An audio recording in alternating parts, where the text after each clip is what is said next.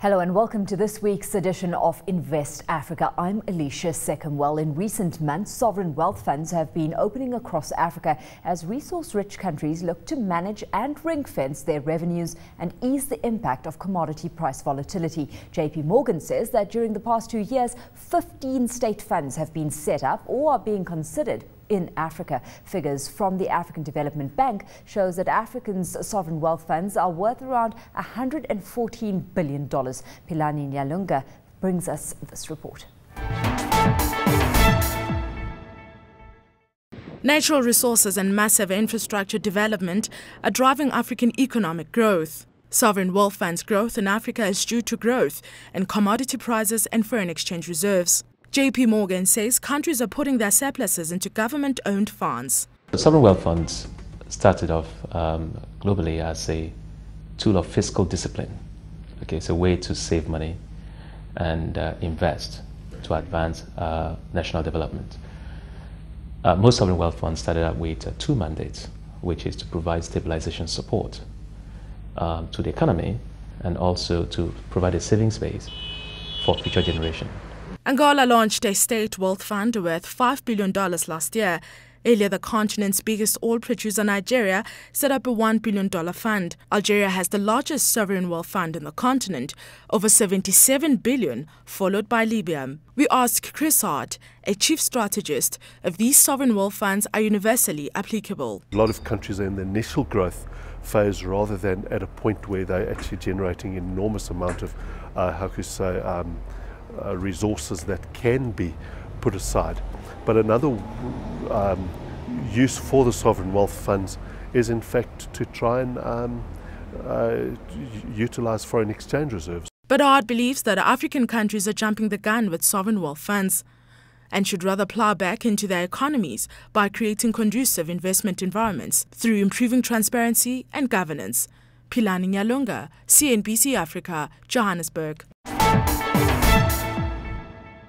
Joining me at the desk to take a closer look and give context and analysis to the state of sovereign wealth funds on the continent is Brian Dlamini, country risk analyst at Rand Merchant Bank. And joining us from our Cape Town bureau is Milan Rietveld, Africa analyst at Investec Asset Management as well. A warm welcome to both of you. And Brian, let's perhaps start off with you here at the desk, because where we're looking at a sustained global economic uncertainty, let's unpack the state of global sovereign wealth funds right now. What kind of asset growth are we seeing in that regard? Well, there's been quite a bit of growth, say between the 2011 and 2012 period. Particularly, we see quite a big increase in those funds. But I think what's noteworthy is the countries that are looking to start funds that displays the level of appetite. I mean, you're seeing noises coming out of Tanzania, Kenya. Even Mozambique is looking at it. We've seen Nigeria reshaping theirs, Angola as well. So the appetite is there. I think everyone is realizing that, natural resources are finite and saving for the future is necessary. Milan, let's get your perspective on the kind of growth that we're seeing in African countries when it comes to a generation of sovereign wealth funds. How are you rating growth on the African continent relative to what we're seeing on a global scale? Well, I think certainly Africa is the continent where we're seeing the most growth of new funds emerging, and also existing funds receiving greater amounts of capital. So, if you compare the first generation of sovereign wealth funds perhaps in the Middle East and Asia, the next 10 years, I think we'll see a proliferation of funds across Africa. If we get a little bit specific, I mean, Africa accounts for roughly 3% of those global sovereign wealth funds. The largest sovereign funds sit in Libya and then Algeria. Again, in comparative terms, it's disproportionately lower, even on those fronts, to the global players. So what kind of growth are you actually envisaging here?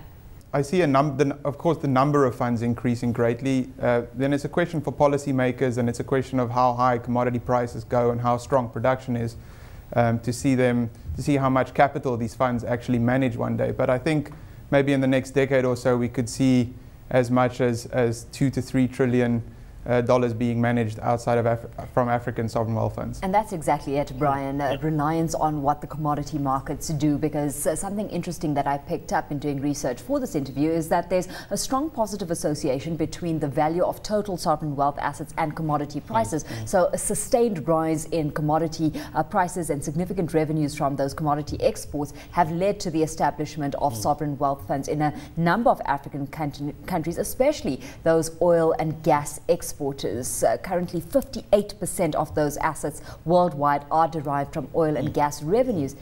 Yet, you've got a player like Nigeria, relatively new to the game, with a small fund size compared to the likes of Libya, for example. So does that surprise you? Well, due to the historical legacies on the continent, political will hasn't been there, but more especially its capacity by some of these countries to get on board or get acquainted with this concept of saving for the future and understanding the mismatch between a finite resource and saving it for future generations. But I think we're getting to a point where there's more accountability being asked for from the civil society, the locals themselves. They want to see things moving in a particular direction. But of note, you mentioned that in terms of growth, Africa definitely will be an area of growth in terms of funds under management, say over the next decade, because there's a clear mismatch between the abundance of natural resources, the commodity boom that we're seeing, and the funds under management, or the creation or the aggregate number of funds under management. So that is an area which definitely will look to grow. What is of particular importance is the advisors as well to these African sovereigns, seeing the Norwegians, which have the biggest funds, coming around to advise African countries. We're seeing the World Bank, the IMF, being policy anchors and advising the likes of Tanzania to say, look, you've got very, very big gas resources. You might actually want to start saving and looking at it from a long-term or from a sustainability model. Let's take a look at where then Milan, South Africa fits in this entire equation. Well, I mean, the proposal for South Africa to create a fund has been mentioned by a few people, including particular Minister Patel. I think South Africa is not particularly well placed to have a fund. I mean, they generally arise from countries that have a surplus of fiscal revenues associated with natural resources, which we don't really have. We have a lot of fiscal resources, but I wouldn't say we have a surplus. Or they arrive from countries with persistent trade surpluses and high savings rates, which we certainly don't have. So if we were to create a sovereign wealth fund, we'd have to really create it by intervening in the currency. So I think the South African discussion is perhaps a bit of a smokescreen for a larger debate around the management of the currency. Your view on that, Brian, do you share that view? Absolutely. I think the key differentiator here is, there should be an axis on what government spends and how much it receives. And that axis should be put away. There's many models out there. We see in Ghana with a different model where they have elected to spend 70% and save automatically 30%, and they don't rely on the surplus model. But the moral of the story is that, whatever is in excess should be saved, because that is now going to, obviously, that savings is going to generate investment. And that's exactly it, and cater to future investment growth. I mean, we're looking at sovereign wealth funds being established for the purpose of price and revenue stabilization, and that's why a lot of these funds are coming out of those commodity producing areas. We've also seen that it acts as a mechanism to smooth their revenues and expenditures in order to effect better control of government expenditure planning. Where this is in place, does it work to that effect? Well, I think the most important thing, apart from the mechanisms of whether it works well, is ultimately you should be able to diversify the economy away from the finite resource. So it should lead to economic transformation in the long run, and less dependency on whatever commodity is in question here. So in between that, you've got the smoothing out. You've got it maybe 5 or whatever little bit of the fund per year could be drawable, where they could draw on it to smooth out whatever effects. But the long run benefit should be that you should transform the economy. And the fund shouldn't, in theory, do what government is supposed to do, in the sense of building, infrastructure, where government could actually do that. It should be investing on a, say, 20-year view plus. And where the focus is on return. Yeah, primarily so, right? So Milan, we've got interesting controversy around the merit of these funds to start off with. I mean, on the one hand, we've got advocates for the sovereign wealth funds saying that these funds can help boost economic growth and prosperity for current and future generations. Conversely, we've got the critics, saying that these funds could give it too much power to the governments themselves and could switch the global economy away from liberalism and therefore hamper market competitiveness. Which side of the debate do you sit on?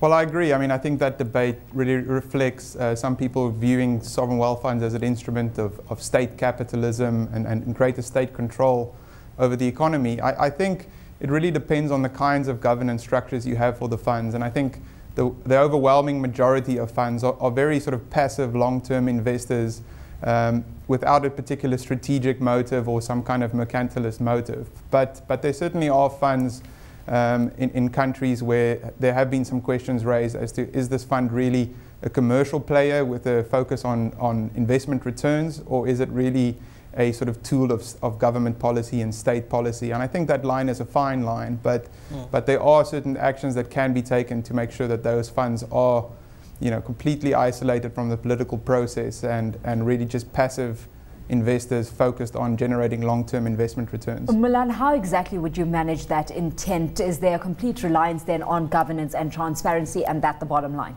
Yeah, I mean, absolutely. I think governance and transparency are the single most important questions that policymakers need to ask themselves when they're creating funds. And I think there is a lot of good examples out there of how to do this right. You think of Norway, but you can also think of Chile and Botswana. Some funds in the Middle East have exceptional governance standards, and if you can get that right, I think you've gone a long way to serving the purpose that a sovereign wealth fund should serve. Brian, where governance and transparency seem to be the missing ingredients, I mean, why is it proving to be so elusive? Well, in fact, that is now the part and parcel of the explanation for why African funds haven't actually, or rather why we haven't seen, the numbers that we should have been seeing on the continent. Governance is very important, but I think a very, very clear mandate in terms of independence is also necessary where these funds are concerned, because you don't want political interference, and the fund should be given a clear mandate as to what returns or how it should play, and you really don't want to keep on, changing and chopping and changing its mandate or its strategy every so often. Everything should be clear, and there should be a long-term strategy, and then you leave the fund to deliver, on whatever mandate. What lessons are there to be drawn from the global players? I mean, we've highlighted Norway, Chile, China even, running successful sovereign wealth funds. What should we be giving priority? Well, you even see, the likes of the Abu Dhabi investment fund as well. That fund is bigger than the country's GDP. But, when the Dubai crisis happened, you didn't see the fund, going to bail out, parts of Dubai holdings or those bad investments to the extent where, the fund's mandate was in question. The fund is investing for a long-term return. Government should sit down and negotiate with whichever players were in trouble or in question at the time. So there was a clear mandate as to what the fund can do and what it can't do. Yeah, well, let's leave it there with you for now. We're heading into a short commercial break, but we say goodbye to Cape Town guest Milan Rietveld, who's an Africa analyst at Investec Asset Management. Thanks so much, Milan, for having joined us today. When we return, we hear the views from the CFO of the Gabonese Fund for Strategic Investment. So we'll see you in 2 minutes.